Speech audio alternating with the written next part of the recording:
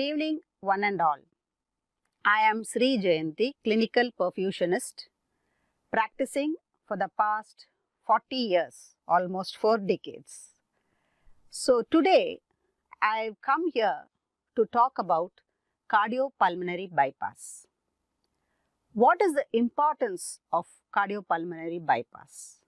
And being a perfusionist, what is a perfusionist role in this technology, the cardiopulmonary bypass? So, coming to CPB as it is shortly called, cardiopulmonary bypass is a technique in which a machine takes over the function of the heart and the lungs during the surgery. It maintains the circulation of the blood and the patient's oxygen content during the surgery. The cardiopulmonary bypass machine is also referred to as the heart-lung machine. Now, the heart-lung machine replaces the function of the heart, that is the pumping chamber, and the lungs, the oxygenation, during the cardiac surgery. How does it work? It works by diverting the venous blood from the patient through an extracorporeal circulation. The name extracorporeal means the blood comes out of the patient's body into a different circulation and then gets oxygenated and goes back to the patient, in the process bypassing the heart and the lungs. Hence the name heart and lung machine. Now let us look at the goals of CPB. What does cardiopulmonary bypass actually do? What is the importance of CPB? So, as already mentioned, the pump oxygenates the blood and the carbon dioxide is eliminated. Also, because of the circulation which the pump is doing, it takes care of the vital organs of the body like the kidney, brain, GI tract, etc. Also, during open heart surgery, there is a necessity to cool down the patient. It is to reduce the oxygen demand. So, this machine has the ability to cool and rewarm the patient during surgery. Also, the surgeon has to have a clear operating field.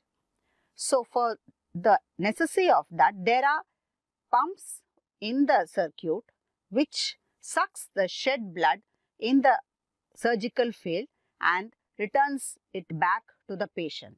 Another important function of the heart-lung machine is to have a motionless heart. How would a surgeon work on a beating heart? And suppose the surgeon has to open the chambers of the heart, for example, to operate on an atrial septal defect or a ventricular septal defect or any congenital defects, he has to open the heart. So, what will happen to the blood when he opens the heart? That cannot be wasted. So, the pump sucks the blood and returns it back to the patient. Now, we know the pump maintains the systemic circulation of the body. When the surgeon is performing his surgery on the heart, how will you protect the heart? The heart also needs some replenishment. The heart also needs some perfusion. So, for this sake, the pump has a function to supply a solution called the cardioplegic solution that arrests the heart during surgery. So, as a result, the surgeon is at ease to operate on a motionless field. Now, let us come to the evolution. How did CPB come into existence? When was it started and who found out cardiopulmonary bypass?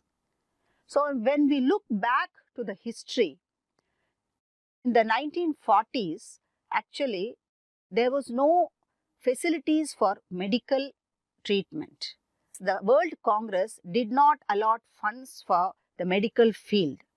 But later, just before the Second World War, that is from 1940s, researchers and surgeons were very upset because there was no cardiac surgery going on.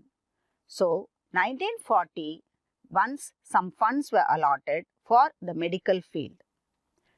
During this time, it was the beginning of the cardiac surgery, but there was no cardiopulmonary bypass during that time. So, surgeries like closure of patent ductus or a Blalock Thoracic shunt or a coarctation of aorta, which are nowadays called the closed heart surgeries, such surgeries were performed. But later, the surgeons thought there were so many patients who had cardiac ailments. So, they needed some sort of a machine or some gadget so that the heart could be stopped and the blood diverted from the heart to another machine or some apparatus. And also, they thought that there should be a safe method to anticoagulate this blood which comes out of the body, and also it should be reversed. Another point is, during the suction of the blood or into another chamber, there should be minimal destruction of RBCs, and also a way to oxygenate this blood and to remove carbon dioxide during the temporary phase when the heart and lungs are at rest. But the real problem was to develop an oxygenator. So, that was running in all the researchers' mind.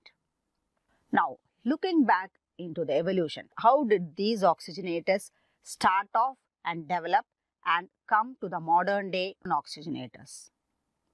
So, trials were done with animal lungs like the dog lungs and rhesus monkey's lungs. And this was started by Dr. William Mustard. He used dog lungs and rhesus monkey lungs, but it was a failure.